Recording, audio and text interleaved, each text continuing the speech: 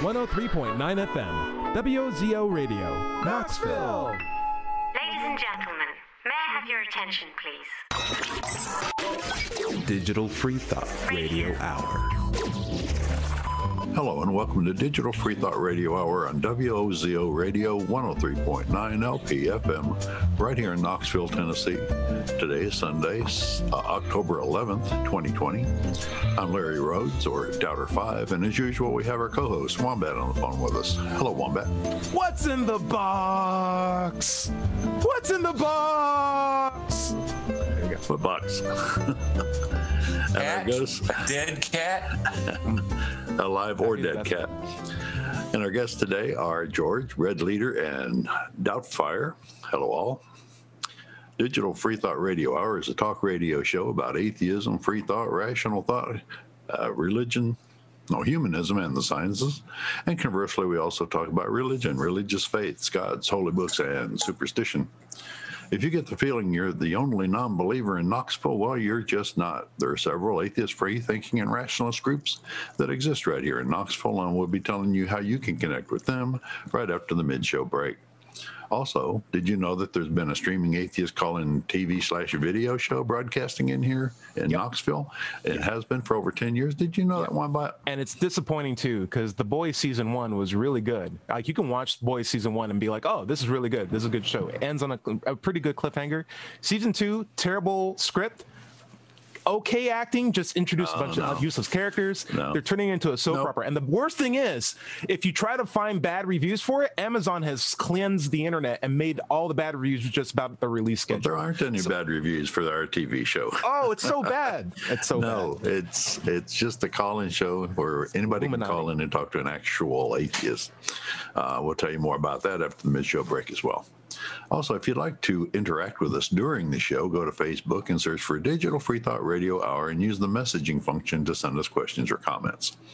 Wombat, what do you have for us today? So I recently died and had an amazing dream where I saw a bunch of other dead people, and we all went to White Jesus, and White Jesus was like, hey, what's up, guys? And I was like, oh my gosh, he was white all along. Isn't this amazing? This is great. And then I woke up and I realized it's totally true. That's all the proof you need to establish what we're going to be talking about today, near-death experiences, which I think is a really, really interesting phenomenon in terms of how popular it is. I think everyone is aware of the term, even if they've never had the experience. It's sort of like taking on sort of like a meme. Right. And so we need to also talk about the difference between ghosts and souls, or if there is a difference. I started a topic online earlier this week just to discuss that, and I think we might want to hit that later on. Okay. How about this? We'll start off with some pretty good definitions. That way everybody knows what we're talking about. George, I'm going to throw it out to you first. What do you think we mean when we say near-death experience? I have no idea. That's why we came to you. What do you think? A near-death experience? Yeah. What do you think? Have you ever had something similar to that? Or what do you even think I'm talking about? Well, I can't say I really do know, honestly. Give me your best guess. How about that? Well, let's see. It's like almost dying, right? Right. I can't remember having almost died. It's that simple. Sure. I can't talk from experience about this. I just don't have any. Okay. George, we're going to go around, but if you come back and be like, so what's a near-death experience? I would say, hey, you got your shot. That's right. Doubter 5, I'm going to throw it out to you. You want to tell me about the basic introduction? Sure. What I understand is that near-death experience is when you almost die, like George said. But in this particular case, a lot of people will point to like a hospital setting where a doctor has actually pronounced you dead. And then they keep working with you, try to bring you back, or even if you just come back on your own and you say, yeah, I was dead, but then I came back. I know what it's like to be dead. That's anecdotal evidence at best, but a lot of people will point to near-death experiences for their definitions of afterlife. That's pretty good. Doubtfire, it seems like you want to weigh in on this. What do you think of near-death experiences, and have you ever had experiences like that in the past? Yeah, I've never came near death, fortunately, but near-death experiences are, well, let's look at it like in history, near-death experiences were near death, like approaching death, but now because of our technology of bringing back people from cardiac arrest that's been maybe flatlined for a certain amount of time, they're listed as clinically dead, which is a little different than really dead, I guess. Dead. For some people, dead, and then there's clinically dead. And then, so there's anecdotal reports and also papers and reviews about people who actually experienced what it was like to be clinically dead. And there's a lot of information on that. And so the description is, they call it the classic near-death experience. Okay. So the classic near-death experience. Classic NDE. Yeah, it contains like certain core universal experiences. That would be meeting dead loved ones, a life review, seeing a light, out-of-body experience, and then having the choice to either stay or come back to life. So those are kind of the core essentials, no matter what culture people come from. Basically, those core features remain. Now, some of the coloring of maybe who they spoke to, like I spoke to a light, an atheist might say I spoke just to some light or something. A religious person may say, well, I spoke to Jesus.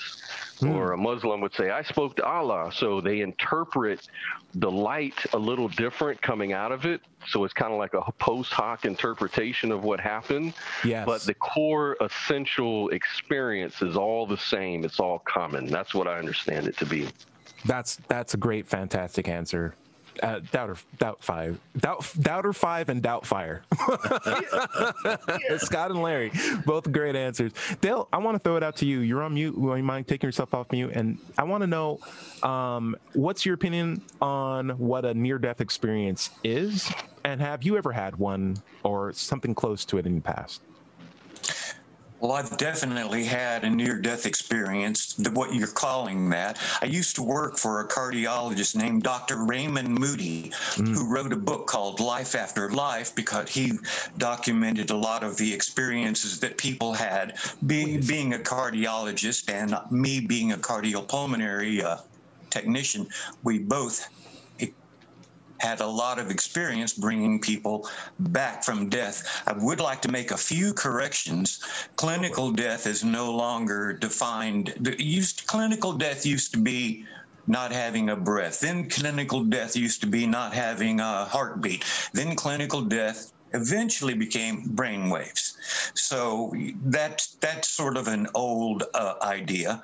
Also, the idea that people experience things in a universal pattern, seeing people, talking, having the choice of coming back, that's just not true. Anybody can experience it, but by a loss of blood pressure. Test pilots experience it all the time. Especially if you're put in a centrifuge. What happens is you have a drop in blood pressure. And when you have a drop in blood pressure, you start to have tunnel vision.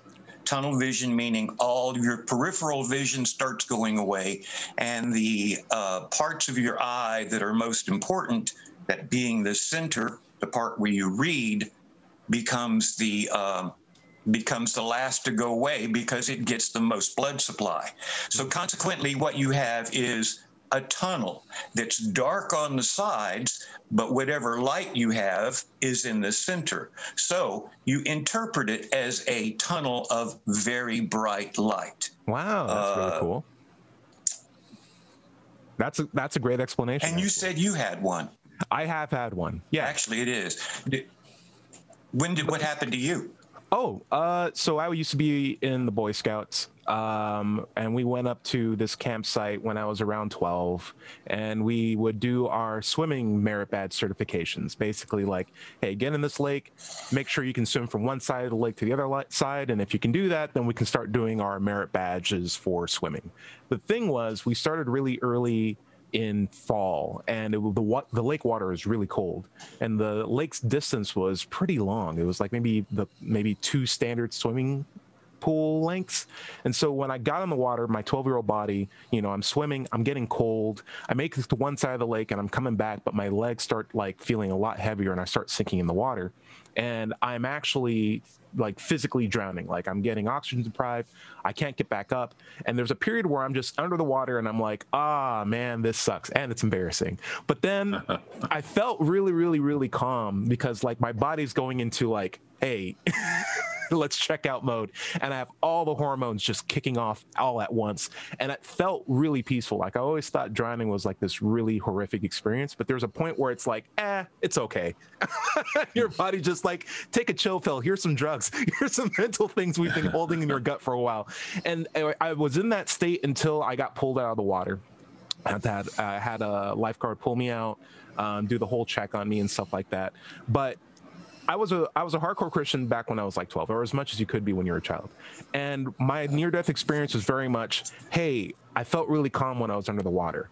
But it wasn't until I was informed by other people's near-death experiences that I started to like remember the experience I had, and started to borrow things from their stories. And then all of a sudden, but I was underwater and I felt really calm, and there was a white light, and there were voices talking to me. And I'm like, in my head, it's like, that's not really how I remembered it the first time. It's just sort of like what I'm borrowing from other people's stories, how like I'm re-picturing the narrative. Now, when I look back at it now, like in my 30s, it's like, no, I got too cold. I couldn't swim very well, and my body went into a survival sort of like, here's all your comfort hormones, just stay calm, like don't freak out as much anymore, and maybe you'll get rescued. And that's what happened.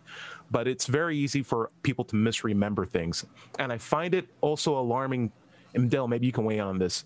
It's sort of like the image that people had of aliens before that one famous movie came out with the gray men. People's impression of what an alien would look like were vastly different.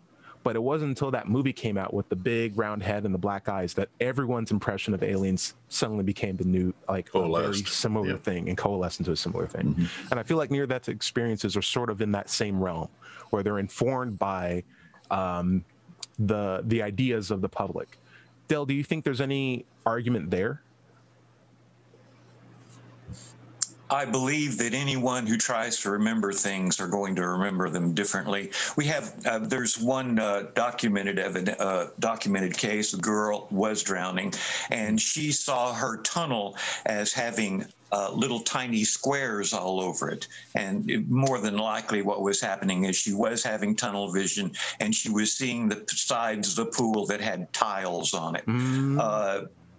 But your thing about we interpret clouds, and it's the same way. You interpret things that are going on. However, what most people talk about is the clinical experience, where you have a loss of blood pressure in an ER or in a surgery, and you are partially awake. One of the last things to go is the hearing. So people often say they floated, or it has been reported, they would float above their bodies and they could see the doctors working and all of this, and they could see their bodies. What is actually happening is they're hearing the dialogue of what's going on around them, and their brain, always trying to put things in a logical order, starts to assemble a scene, much in the same way you would do in a dream when the television is on. So one doctor creatively put a tile above the bed in the ER. Okay. Above all the beds, as a matter of fact, and it had a message on it. And he definitively said, well, if anyone wakes up and can tell me what that message is, I'll think maybe they have something. But this is just a phenomenon. Also, when you do actually start having oxygen deprivation, I said lack of blood pressure, that's most common. in the clinical setting. But when you have oxygen deprivation, it's actually the exact same way. Excuse me, it causes the exact same effect. I'm also going to throw out one extra thing. The stories of floating seems to be coinciding with loss of equilibrium. Like, I know when I lie down in a swimming pool, or if I'm swimming on my back, it feels like I'm floating just because the juices in my ear, to avoid technical terms, keeps me from realizing what's up and what's down, and my brain's like, hey, you're flying, you're floating, I don't know what's going on. And that's the same sort of like uneasiness. But I want to throw out the Doubtfire. What do you have? Doubtfire, Scott, are you willing to play some devil's advocate with us here? Because I don't want us to go around in a big old echo chamber. Let's keep it interesting.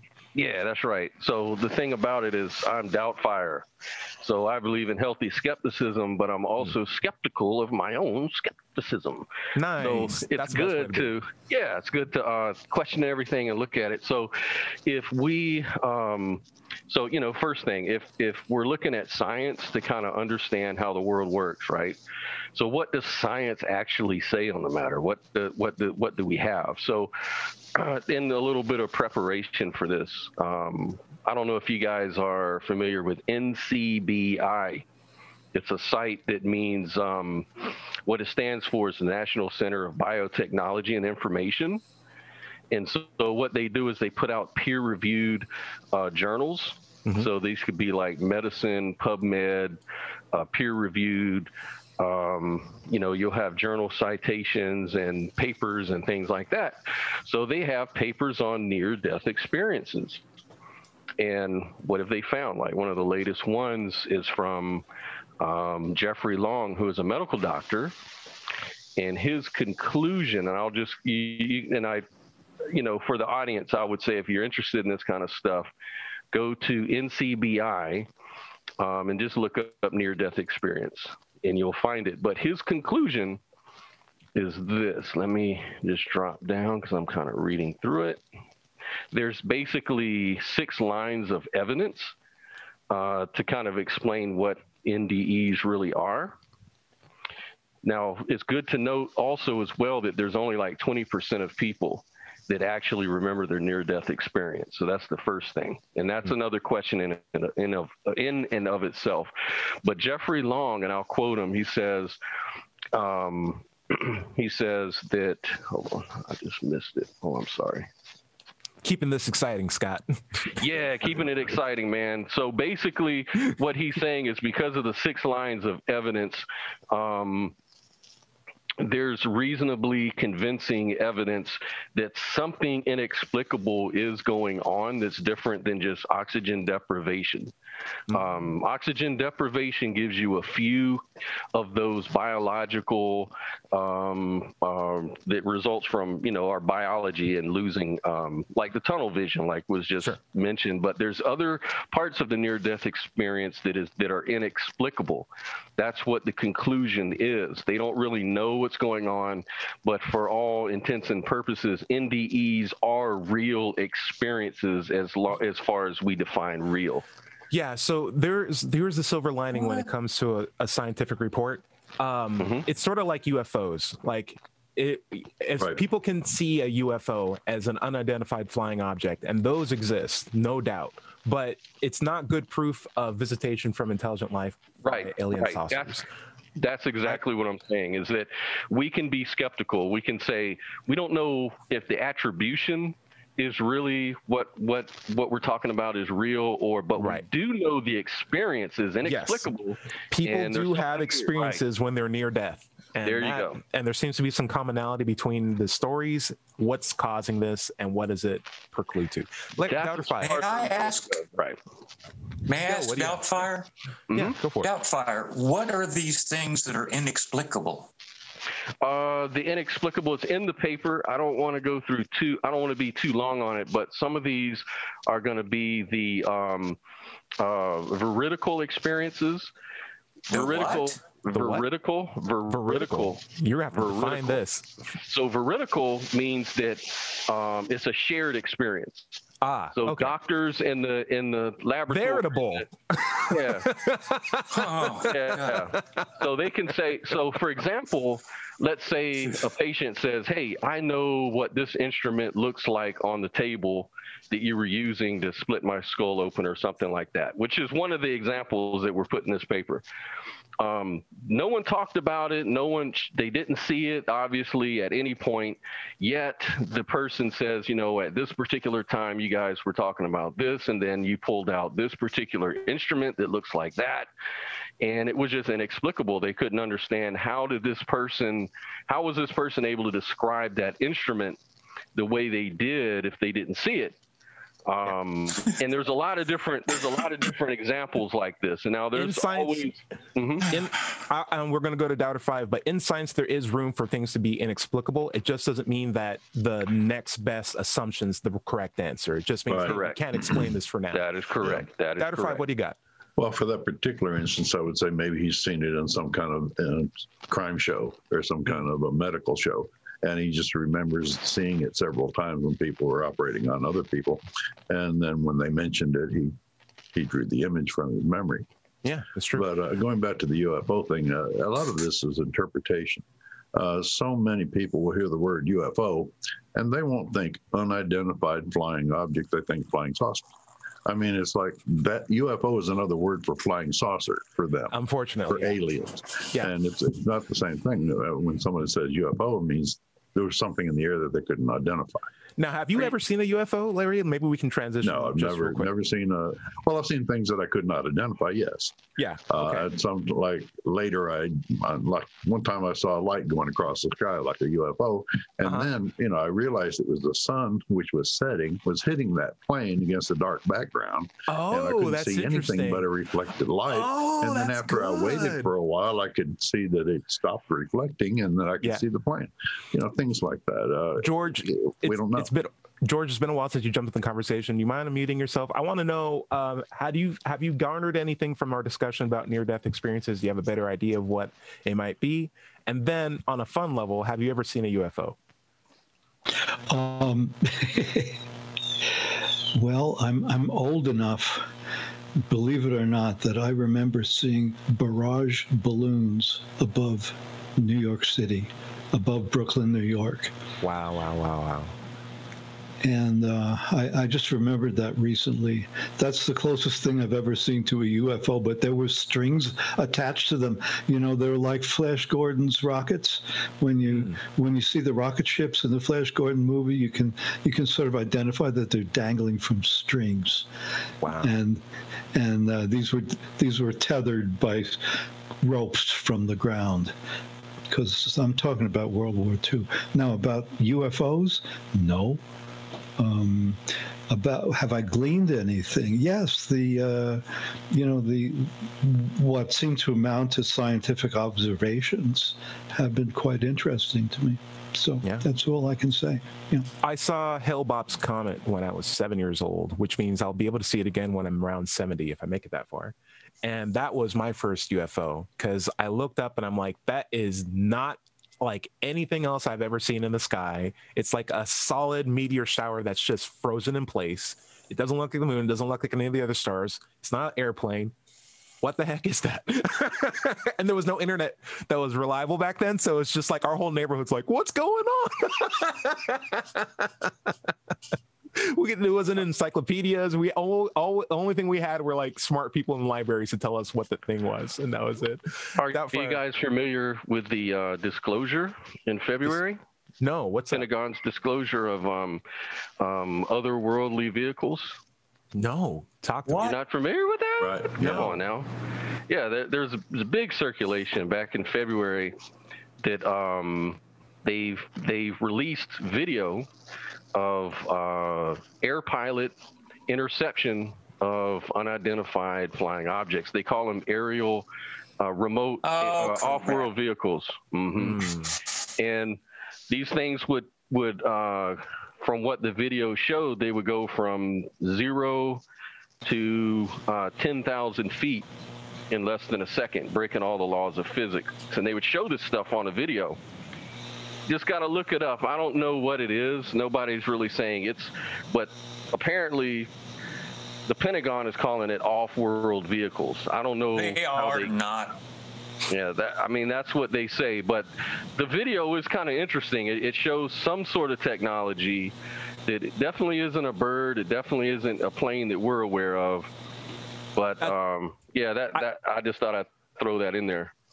Letter 5, go for it, and then I'll say one thing, and then we can go. Okay, it's kind of funny that we started off talking about near-death experiences and souls and ghosts and end up in UFOs. Hey, but there is one thing that, since we are talking about UFOs, I'd like to mention. There's a actual footage of a battle of Los Angeles. During World War II, the UF literally fought a UFO. Go to just search for the Battle of Los Angeles, and you'll see that there was something that we were firing at up and down the western. Was it Venus? The left coast, huh? Was it no? Venus? I mean, they caught it in cross. What do you call it? Searchlights. Mm-hmm. Multiple searchlights focusing on this thing, firing artillery at it for hours. Oh. And they have video of it, and it was radio. Battle of Los Angeles. Battle of Los Angeles. Check it out. There we go. I'm also going to. Before we head out to our half-hour break, I do want to say one thing about science that I think is really cool. In science, there are such things as undefined terms, undefined variables, unknown things, inexplicable things we don't know the answers for, just unknowns in general. And these aren't necessarily pointing at the most popular, conspiracy theory. It's just a recognition that science doesn't have an answer for this yet, which means that we have places to work on. Science is, like I said, an always evolving process. But we got to make sure that we make the distinction of, hey, man, there's just some things and science doesn't know what it is, so maybe it's from Mars.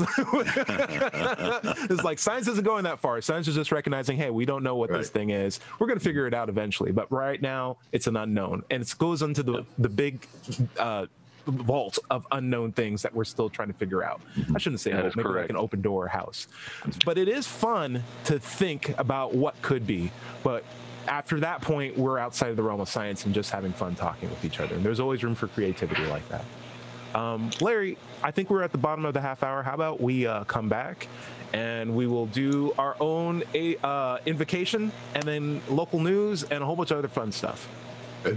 This is the Digital Free Thought Radio Hour on WOZO Radio 103.9 LPFM right here in Knoxville, Tennessee. And we'll be right back after this short break.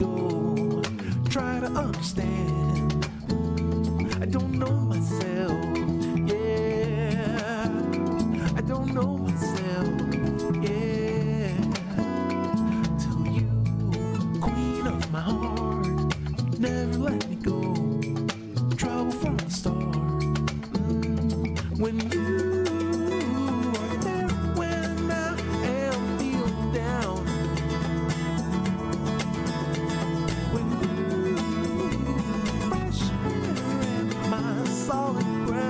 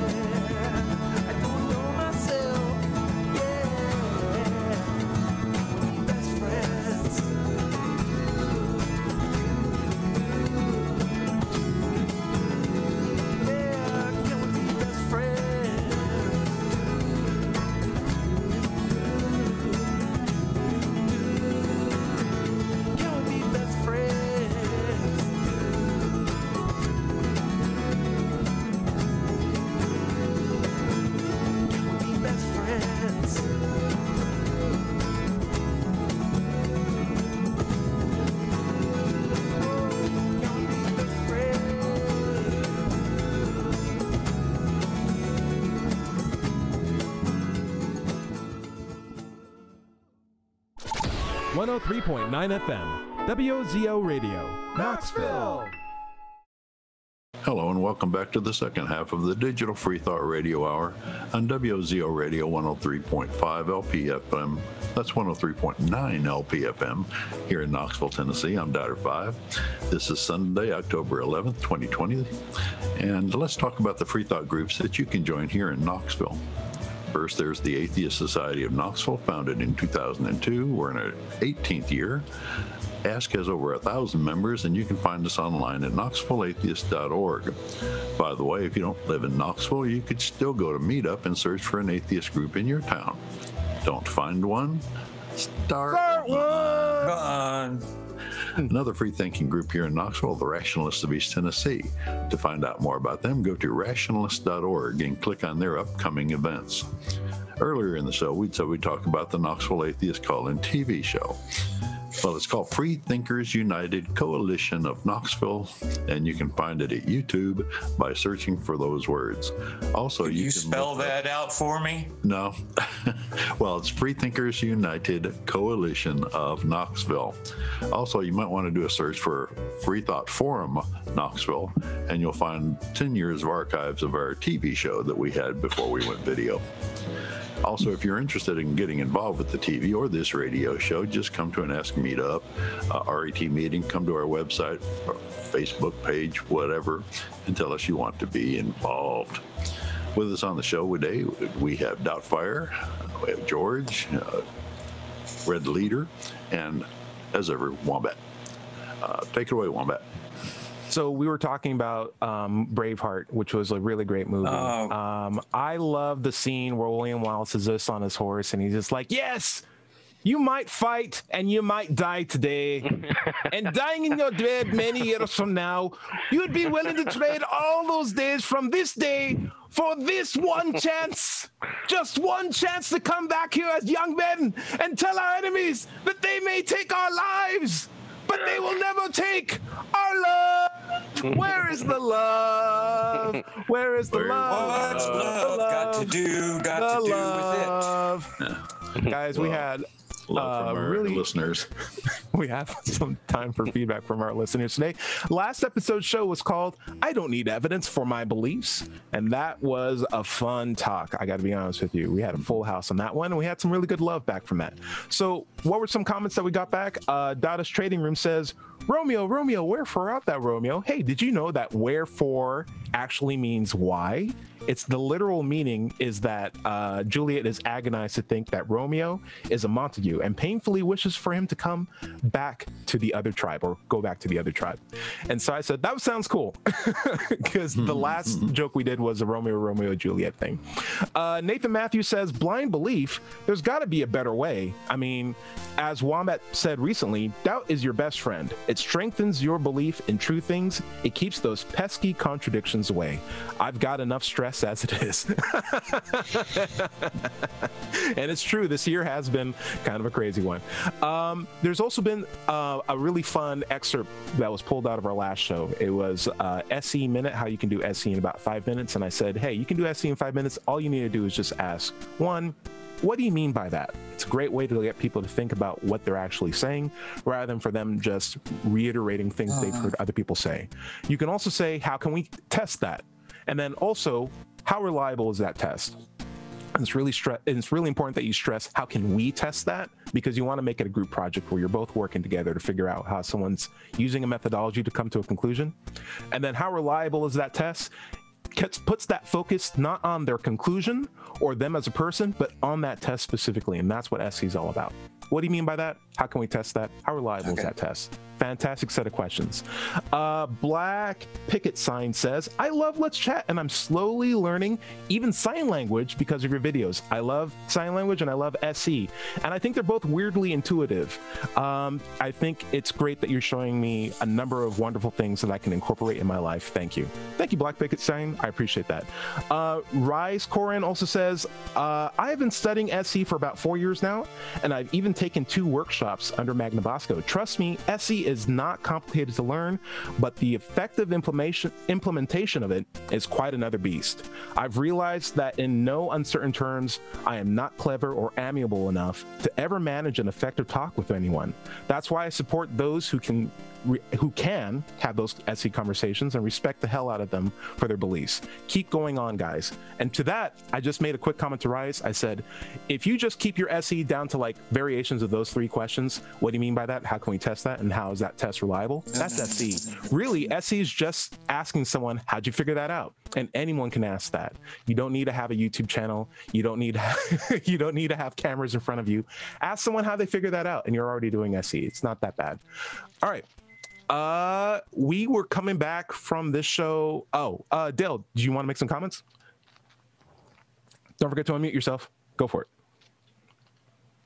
Yes. For your viewers who are curious about SE, have you ever recommended the book by Peter Boghossian?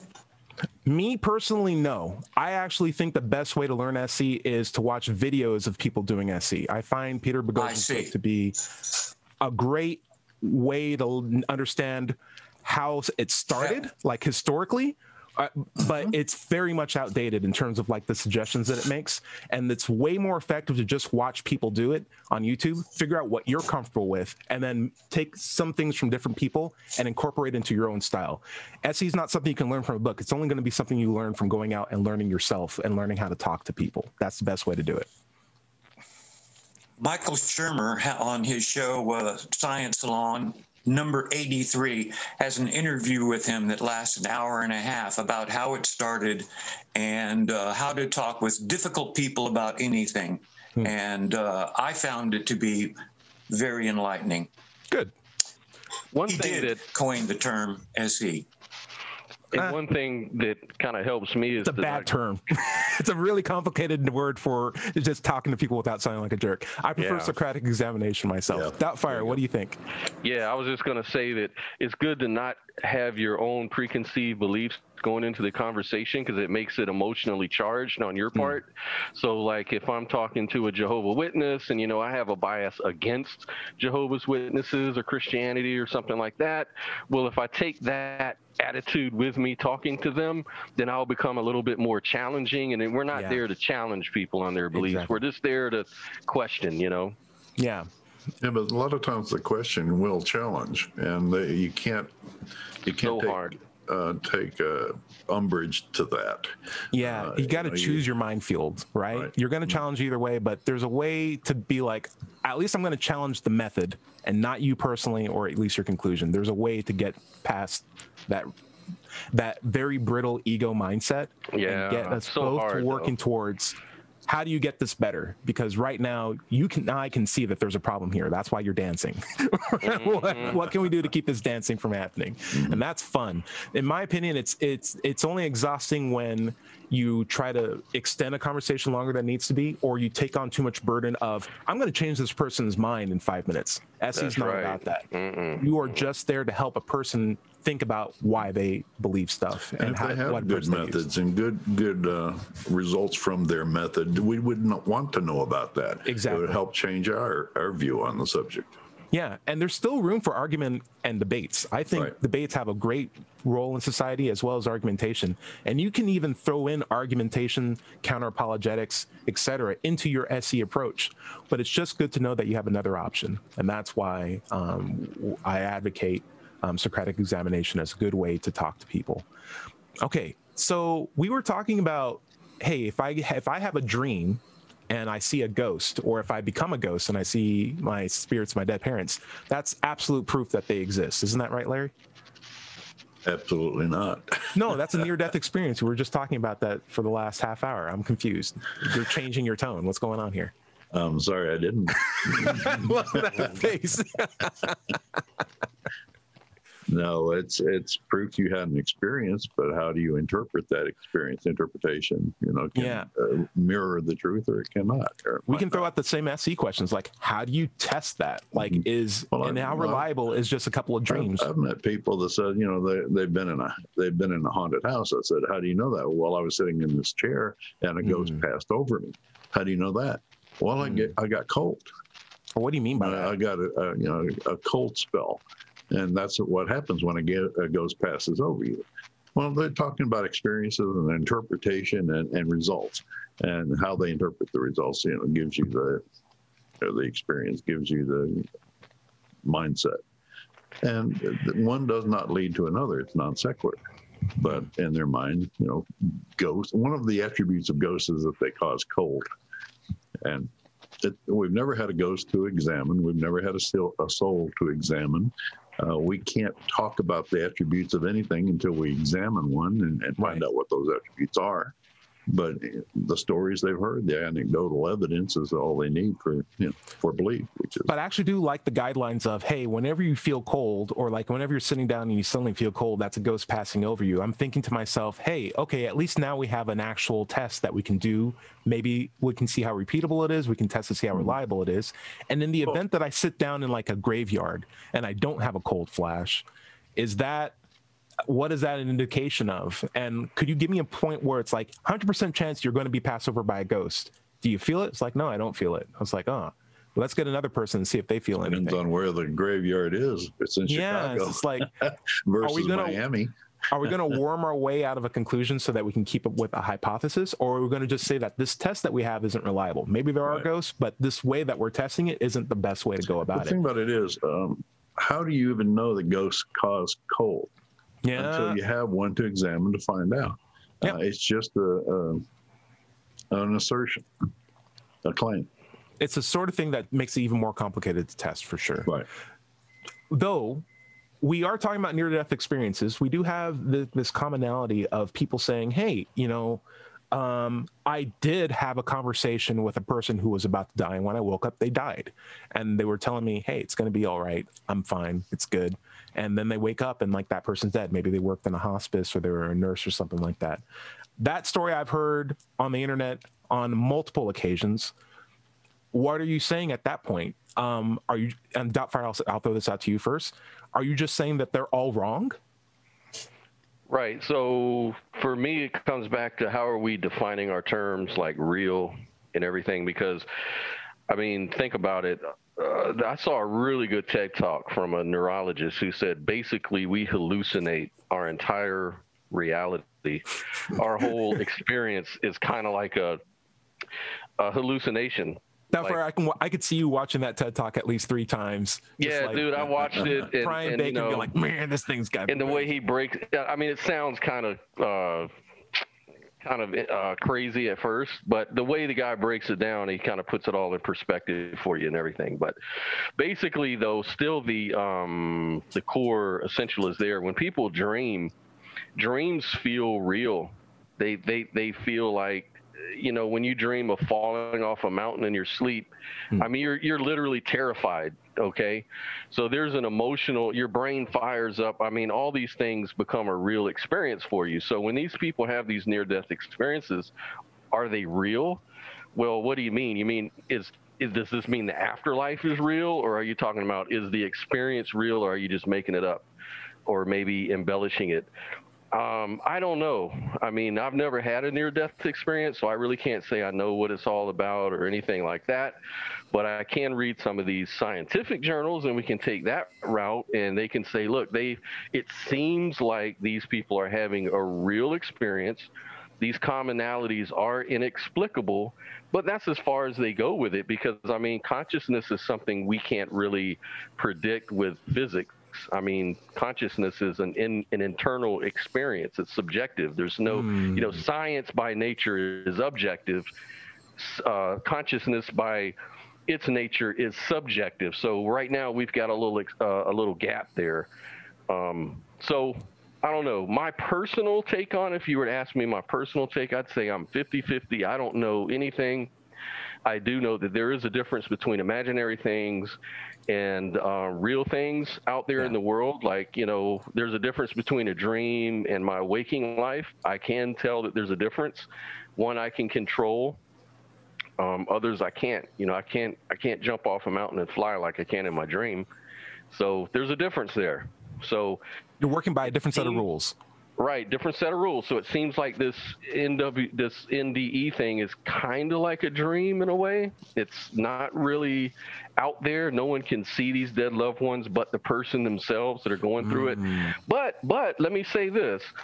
I kind of think about this stuff in my life. It kind of helps me. Even if I don't believe in an afterlife, I have no reason to think I'm going to live on after my death. None. Have none. But if I thought that I was going to have a near-death experience at the end of my life, and there's this life review thing that happens that I'm pretty sure does happen, then it kind of makes me feel like I want to be a good person. I don't want my last experience to be, you were a bad person to this guy and that guy. I don't want that. I definitely don't want. I want to go off on a good, note. Okay. Hey, that's an interesting set of questions. I'm going to throw this out to George first. Would you? Now, this isn't a question of do you think near-death experiences actually exist. This is more of would you like to have one when it's your time? I have no idea. Don't say that. Come on, give me something. Give me something. However, would you like to be pleasantly surprised with one? Yeah, okay. I'd like to be pleasantly surprised. But, in listening to some bits and pieces of what people have been saying right now, I'm thinking about shared psychopathy. Okay. Like that I'm living in a world now that is a cult. It's just this big, huge cult of shared beliefs because people have heard them repeated so many times. This I think is coming forward from, I believe we had a discussion last week where I think we were mentioning something like if something was repeated enough times, people would begin to believe them. Yep, absolutely true. I believe that. That's the hallucination part. I believe that. Yeah. What's that's that? what it is. That's the hallucination factor. We construct our reality based on our experiences, what we're told, our influences, our genetics, blah, blah, blah, blah, blah. I'll throw this out just real quick to just add on to George's story at this point. Like, I remember talking to an electrician who was at her job, and we were talking about old presidents, and I was like, yeah, isn't it funny how like a lot of people believe that Ben Franklin actually flew a kite with a key at the end of it in a lightning storm, and he was hit with lightning, but all the lightning just stuck in the key, and he was just like, I discovered electricity. Like, isn't that a silly story? And the electrician looks at me, he's like, that actually happened. I was like, no way is that even feasible? You would be a dead human being on the spot. You know how much alien in electricity. Yeah, but Tyrone, look, it's in all these. Tyrone, it's in all these books. I mean, we've heard these stories. I must tell the truth. I chopped down the cherry. Yeah, right? That never happened either. It's like we've been indoctrinated, and it's it's like my ex-wife was an editor, and a very good one. And at one point, she was editing plant books for a very well-known publisher of plant books. And I was helping her on one of these projects, and she explained to me that the people who write plant books steal material from each other, and they steal material from other books, and it's all plagiarism is rampant in that field. And so what they do is they make up some falsehood about a plant, and they bury it in something that they wrote about, to see where that falsehood is repeated. Nice. And then it's like, now I know you plagiarized me because I made this up. Yes, exactly. And so, what brought this to my mind now was when Larry said this thing about when a ghost passes overhead, you feel cold. Yeah. where the hell does that come from? Yeah. Who started that meme? Is it we to call it an old wives' tale in 2020, or should we just call it like a really bad rumor, or just a meme? An old Why are they always wearing chains? They're always. I never thought about chains. I never thought about them with chains. I thought Ghost white clothes. sheets at most. Sure. Doubter 5, what do you got? Ghost clothes. I like to get back to what you were talking about on memory. You remember things this way or that way. Yeah. There was a quote that I like to bring to the table on that. It says, memory is not a recorder. People think of it as a recorder, but it's more like a wiki page. Not only can you change it, but other people can change it too. Oh, George loves that. He's laughing so hard right now. I'm laughing because I don't know. I love Wikipedia, but there's BS on there. I mean, Larry, to modify that, I wouldn't say memory is a wiki page. I would say it's more of like an improv sketch troupe that has to just recreate it on the spot. Like they just got the little card and they're like, third grade recital, let's go.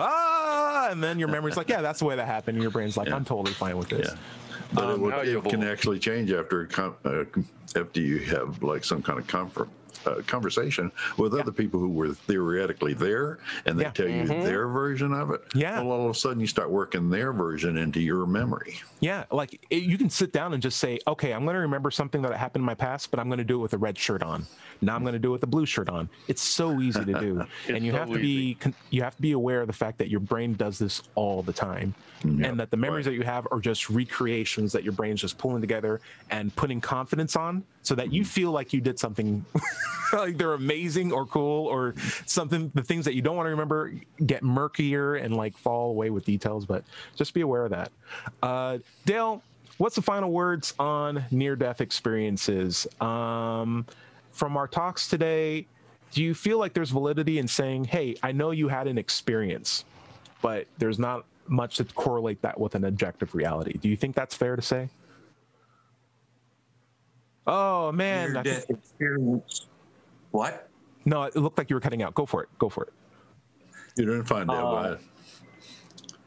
I think it's fair to say that unlike ghosts, you can create near-death experiences anytime you want to. I could give one to Doubter 5 with just about 3 minutes of training. Yep. But that's a little bit dangerous.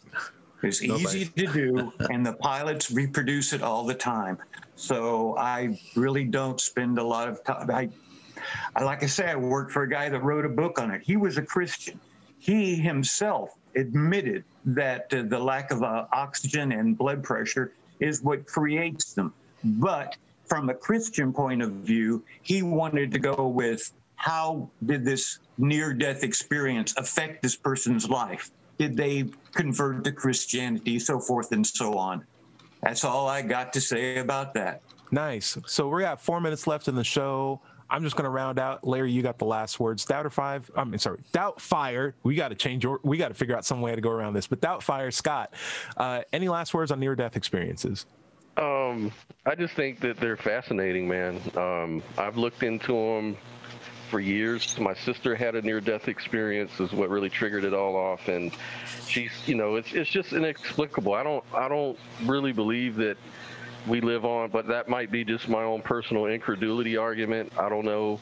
I don't care. It is what it is. There's nothing I can do about it anyways. But I tell you what, I don't want my last experience to be negative. If I'm one of those 20% of people that have this experience, I don't want to be one of these people with a negative experience. So it kind of helps me think about being a good person each day. So it has some value. It has a value. Okay, yeah. George, any last words on near-death experiences? No, I'm too busy listening. Fair enough. I would say this. Thank you, Will. You can draw a lot of comfort from the idea that your death will be more of a transition than a final period. And I find a lot of correlations between near-death experiences and theistic-based religions in general, whereas people trying to make sense and rationalize a reality that is very much inscrutable and is filled with a bunch of unknowns. And there is comfort in believing in a God that's watching out for you and has a plan for you and will show you a video of all the good deeds you've done at the end of your life, or establish that when you do die, you are just changing your address and going to a different place. But there's not good rationale to believe that. It might be true, but there's not a good reason to believe that at this point. And I care more about believing things for good reasons than believing things because they're comfortable. And I can find many good reasons to be comfortable without a near-death experience supporting that, or to be nice to people, or to have a reason to be kind to others. And I think people should just be aware that there's very good options to you, even if you don't believe in a God or a near-death experience, to be a good person. Out of 5, what do you want to round up at? I believe that the I, the we, the myself, is a mind that a working brain produces. When the brain dies, the mind ends. We have no trouble believing that everything else in the world dies when it dies and does not continue. But we have to have special pleading. We live forever. We can't die, and it's just hubris on by my count. I'll put it that way. This has been, as we're going to go ahead and close out the show, this has been the Digital Free Thought Radio Hour. Be sure to visit the digitalfreethought.com for our radio show archives, atheist songs, and many other articles on the subject. My book is called Atheism, What's It All About? It's available on Amazon. I want to welcome all the old and new guests back to the show anytime. Please come every Sunday morning when we do this recording. If you're having trouble relieving religious beliefs behind, visit recoveringfromreligion.org. They have help for you. If you have questions for the show, then you can send them to askanatheist@knoxvilleatheist.org, and we'll try to answer them in the future shows. You can also, if you're watching these on YouTube, list them in the comments below, and we'll get to them then. Remember, everybody is going to somebody else's hell. The time to worry about it is when they prove that heavens and hells and souls are real. Until then, don't sweat it. Enjoy your life, and we see you next Wednesday. Say goodbye, everybody. Goodbye, everybody. Bye, everybody. And that's right.